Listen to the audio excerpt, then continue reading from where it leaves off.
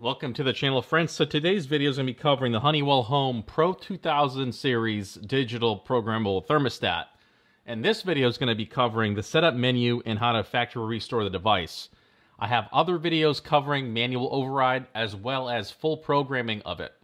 So check out those videos, but let's get into the manual setup or setup installer menu for this device. So in order to get to that menu, the key is to hold down these two buttons, the up and down arrow.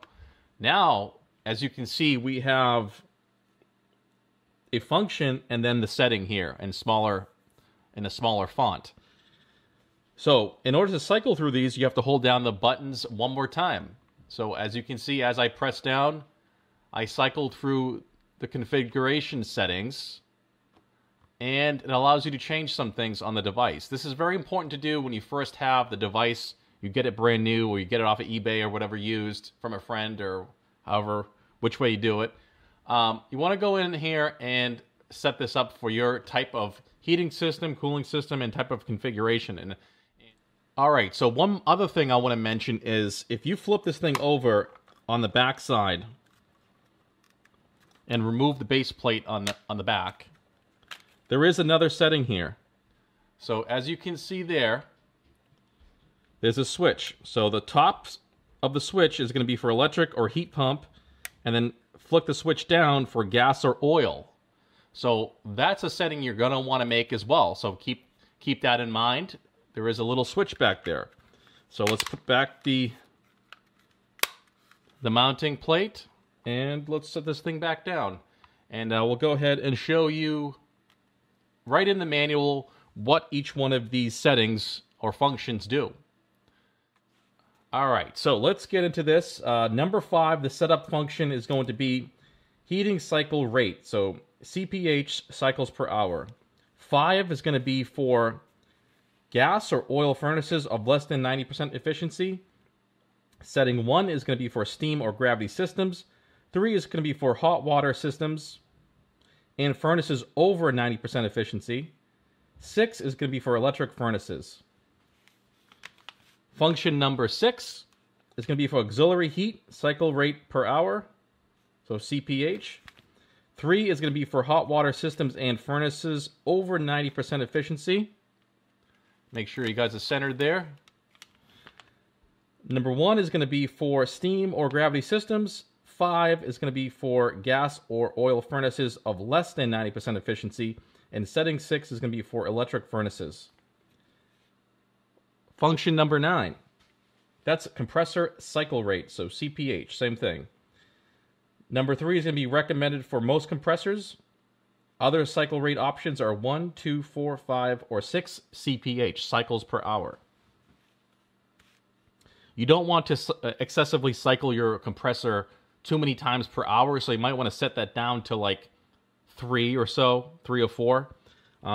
This is just to prevent the compressor turning off and on too many times and causing fatigue and overheating and stuff like that. Function number 13 is early start. 1 is on and 0 is off.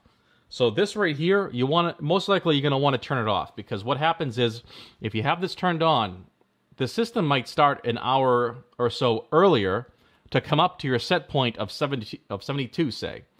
Some people don't like that because they want the heat to turn on when they set it or program it. So if you want that to be an exact number and not start early, turn off that early start. So keep that on off, so 0. Function 14 is going to be temperature display. 0 is Fahrenheit, 1 is Celsius. 15 is compressor protection. 1 is 5-minute compressor protection off time. 0 is no compressor off time. This is also very important. Keep that at the number 1 setting. So 5-minute compressor off time. That basically means it waits 5 minutes until it starts the compressor. And if you ever see your cooling on flashing, that's what that means. It's actually in the wait time period. So the compressor protection is active. So after 5 minutes, it's going to turn on, obviously. Function number 20 is going to be the clock display. 0 is 12-hour. 1 is 24-hour display. 25 is lower temperature range. So 0 is standard temperature range, which is 40 degrees Fahrenheit to 90 degrees Fahrenheit. 1 is a lower range for garage model. So the lower range is going to be 35 degrees to 90 degrees. So that's something you would want if you had this thing in a garage where it usually gets colder and you don't want the heat turning on excessively. All right, so number 40 is going to be restore program schedule to default. 0 is off, 1 is on, which is going to program schedule default settings are listed in the operation manual. So whatever's in this manual is going to be your default settings for the program. You don't want that. You're going to want to either turn it off or go ahead and set that yourself. So you're going to go through that that process of setting up each time period, just like I showed in my other video. So watch that other video if you want to see how I do that. But very important to set this thing up to actually be programmed and to automatically function the way you want it and have the proper set point. But that there is the list of the installer setup functions and what they mean really quickly right out of the manual here. And some of you guys might not have the manual, so this is a lifesaver. So I'm just going to give you guys a closer shot of the manual just so you have a reference. Some people bust my chops, say, "Oh, I can read." Yeah, no kidding. I know you can read, but some people don't have the benefit of having a manual in front of them. So this is why the video's here as well. Okay, so that's that. But that's about it, guys. I mean, this is a great thermostat. So check out my other videos. Check out my thermostat playlist for other types of thermostats as well. But that's going to be it for the video, guys. I hope you enjoyed it, and thank you for watching, and I'll see you in the next video.